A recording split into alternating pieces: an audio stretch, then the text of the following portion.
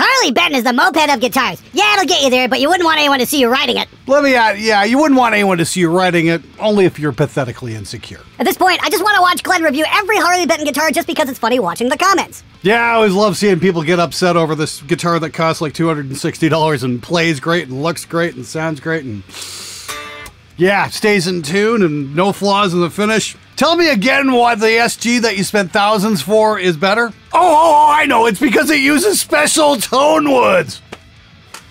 You should play authentic, Glenn. Yeah, I did try that, and for my efforts, all I got was my bank account authentically emptied. What would be a good all-purpose head for metal? I understand that cabs speakers are the actual sound deciders. If someone's going to buy multiple cabs and only one head, which one works across multiple flavors of metal? Rev Generator 100 Mark III, which is normally back here, but I had an issue with it and Rev's taking care of it. Hopefully it'll be back here in a few days. Love that amp to death. It just works great on everything. Not cheap, but well worth the investment, and you know, will probably last you the rest of your life. And the great thing is, Rev stands behind their product. I volunteered at a Leonard Skinner concert in Niagara Falls on Saturday. We gave away an Epiphone signed by the band, and I cannot tell you how many people were annoyed that it was not a Gibson. It was like, come on, dude, I played some crapsy Gibsons, but they would not budge. It is frickin' signed by Leonard Skinner. You're not going to play it anyway, you idiot. Great video, Glenn. Thank you. Oh, yeah, the no good deed goes unpunished. Here's a free signed guitar from the band. What do you mean it's not a Gibson? I don't know, maybe they're trying to offer the fans a quality instrument. Just a thought, anyway. All right, guys, once again, this episode is brought to you by me in conjunction with Rev Amps. We got the brand new Northern Mauler pedal up for grabs here. It is done by myself, it's done by Rev, and it sounds just like this.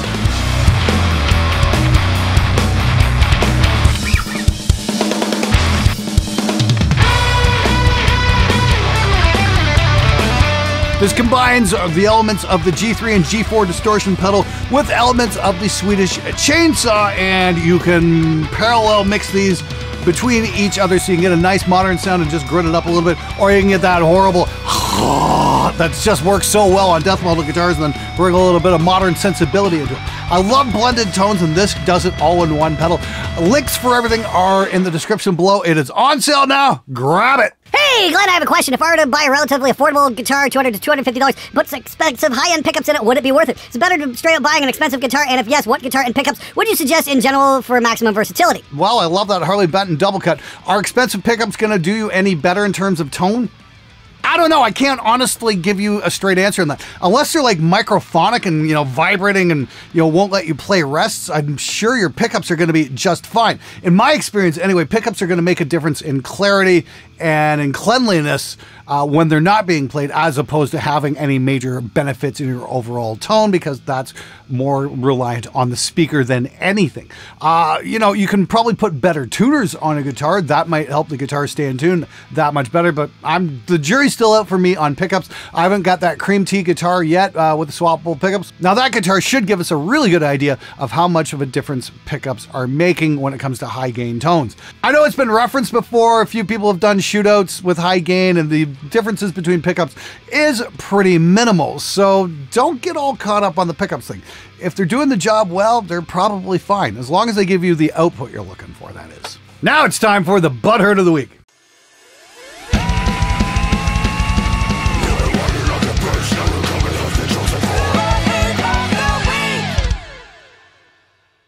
There's a section in this video comparing two electric Les Pauls acoustically. Two of the same wood sounding completely different. Put on some headphones. This proves Glenn's crusade is frivolous to say the least. Ask your favorite guitar player, not Glenn, who has not spent serious time with an instrument to know them intimately. Chris! Dude! Seriously, I hope you get well. I didn't know somebody dropped a rock on your fucking head, because apparently it's made your IQ plummet several million points. Fuck. You compared the two Les Pauls acoustically? They're not acoustic instruments, you stupid shit! You plug them in, they're going to sound the same. It is the fucking speaker that affects the tone in an electric guitar, not the fucking wood.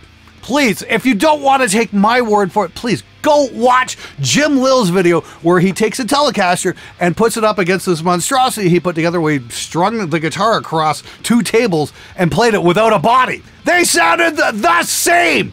Don't throw your money away on expensive wood when you don't fucking need to. Aesthetics, yes, sure, wood can be beautiful.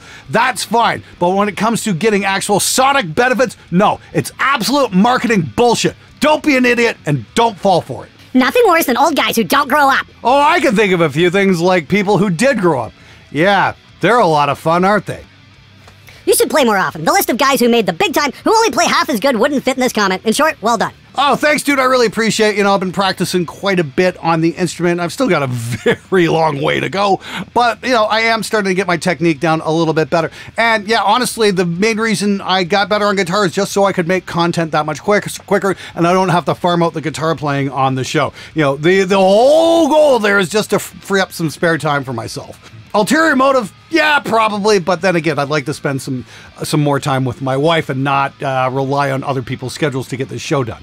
Do shut the fuck up may be my new go-to phrase. We need it on billboards. In fact, I may run for president on the campaign promise of do shut the fuck up. Ha ha ha. Might be good on a t-shirt. I don't know. What do you guys think? Forget guitar practice tips. What's your breath control regimen? That's actually pretty simple. It's a little tip I picked up from Melissa Cross. Don't fill your lungs up all the way. You know, she explained it like this. You don't see accordion players, you know, opening and closing the accordion all the way, smashing it open, smashing it closed. No, they fill the tank and work off the top. And that's why you can do this. You know, you work with your lower diaphragm and whatnot, open things up a little bit, and you just go, hey!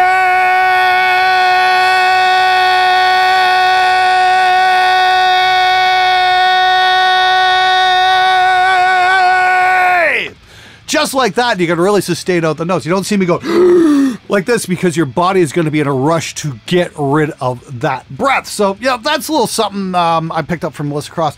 We've also got Ty Christian's brand new vocal course up for grabs over on Spectre Digital. Definitely worth checking out. He's the vocalist for Lords of the Trident. Got a hell of a set of pipes, and he not only shows you how to sing better, he also teaches you how to work on stage. Really cool shit. Definitely worth taking a look at, especially if you want to learn how to sing.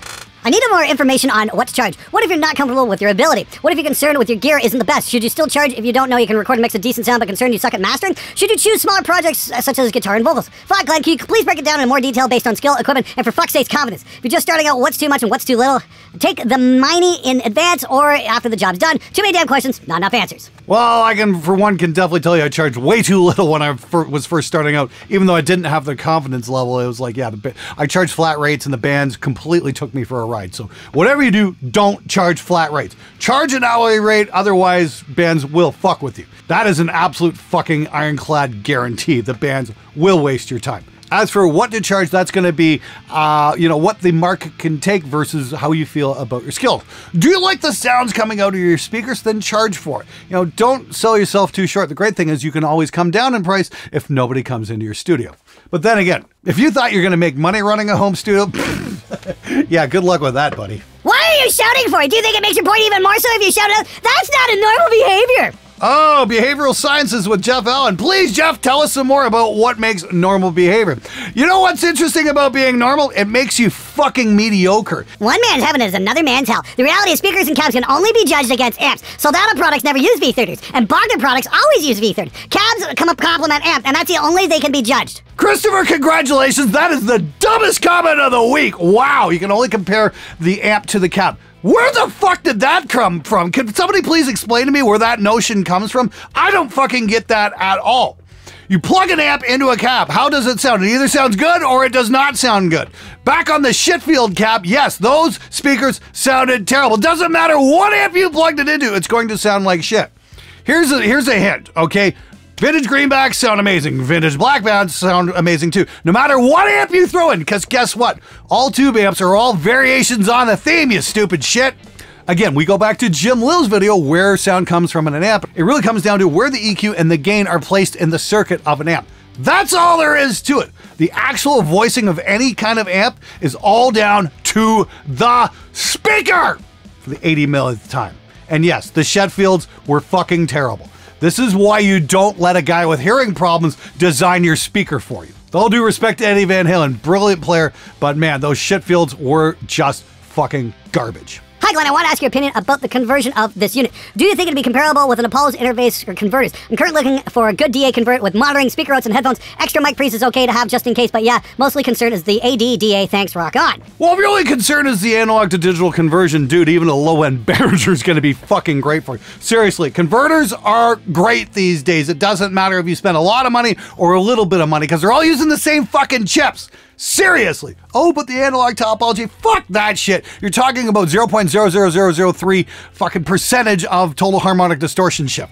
That's it. Very, very little is going on. So don't get freaked out about AD conversion. Guess what? The technology is mature. You don't have to spend a lot of money to get good sound. That being said, the Neve guys reached out to me the other day and they actually fixed the DI on it and they're going to send me a new version of it. So, hey, hats off to the guys at Neve for listening to criticism and building a better fucking product. Good for them. Is it going to be great? Yes. Does it do the Neve saturated preamp thing? Yes. If that's what you're after, fuck, it's going to be great. But converters, seriously, dude, stop worrying about that shit. You know, you always see guys on forums go on and on and on and on and on endlessly about converters with no actual verifiable evidence to back up any of their fucking claims.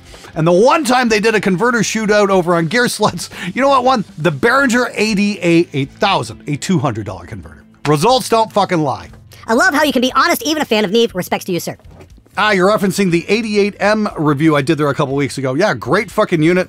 DI was too fucking hot for modern high gain pickups. And once again, yeah, they fixed it. I'm getting one in the next couple weeks. Should be fucking cool. Really looking forward to it. And kudos to Neve for stepping up. Here's the thing. I don't owe these companies anything. I really don't. If they want to send me gear, that's absolutely fine, but I'm going to treat them just the same as I treat anyone else. If they're good, I'm going to say it's good. If it's got issues, I'm going to explain to you guys what the issues are and what to watch out for, because ultimately I answer to you guys, not to the companies. And for that, I am absolutely grateful to all you guys for the support, and I'll keep holding companies' feet to the flame and keeping them honest. As long as I can, anyway. Okay, everybody, that's it for this episode. Yeah, once again, make sure you check out the Northern Mauler. This is the heaviest distortion pedal you're ever going to come across. This thing just does so many cool things. Definitely worth checking out. And if you want to know what that's all about, make sure you check out the video on it right here.